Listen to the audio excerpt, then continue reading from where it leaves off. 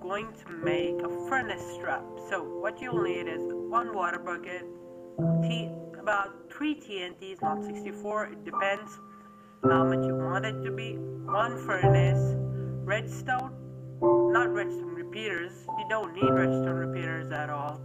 Alright, redstone torch and your favorite block. So, first step, place a furnace, that's all. Alright, now dig one left or right. I will prefer left because it's more easy to configure. Dig one there, just break one down, break more blocks down. You can take it as long as you want to create a waterfall type. Place the water, and you will see the water currently flows over here. And when you break this, the water won't come here.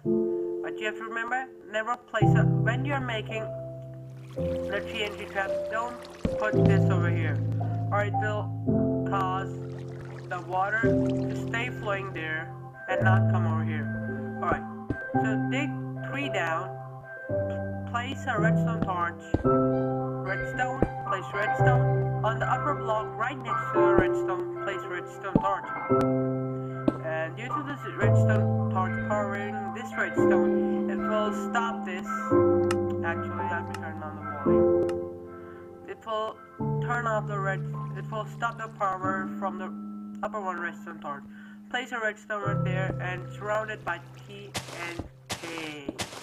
Right, it will be like that and you're done. Alright, so one warning that I want to give you guys. A lot of people, you will try to troll them by putting chests over here, actually. And that isn't right, because you can see that it's a troll and you're trolling them by a furnace trap, and there's a redstone torch down there which can cause anything to happen. So what you have to do is get a full block, like any plank, even crafting table will work because it's a full block. Let me show you. You cannot see it. Well, if you use a crafting table, it looks better because crafting table and furnace suits, and whatever you want, you can even put a chest up over it. And now just cover this whole place up. And remember that when he's cooking, alright, let's see what happens when we cook. /clear. Alright, let's grab some coal and let's grab some diamond ore. Oh, we get diamond, not diamond ores. Alright, when you do that, the water will flow down over there, which will cause the TNT to blow up. And boom, there it goes. So that was all. The thing which happened was, alright, I will have to get those furnace again. Water bucket and redstone torches, I have them.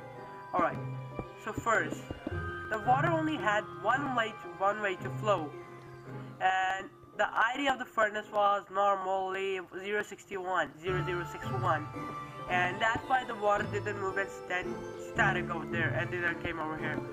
But, oh, wait, is there a hole down there? There gotta be. Weird, but still.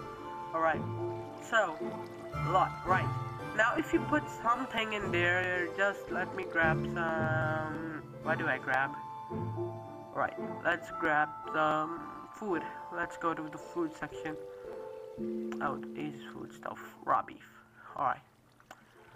Put the coal in there, and due to the ID change, it will cause the water to go down there. And when the water will go down there, the redstone torch which is over here, which powers this redstone, and it is getting deactivated by that, it will come down, it will block this, then will cause to destroy both of these, and this redstone torch will power all the TNT around it.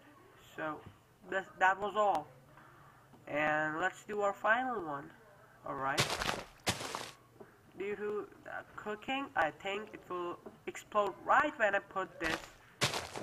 Alright, so I will just cover this up with the TNT and just break this one. Alright, there it goes. It broke. This one gets powered, and look, there goes the TNT. Well, that was a more big one because I placed some TNTs around it. So hope you guys enjoyed. Stay tuned for more redstone tutorials, and yeah, survival game episode will be coming soon. Thank you guys for watching.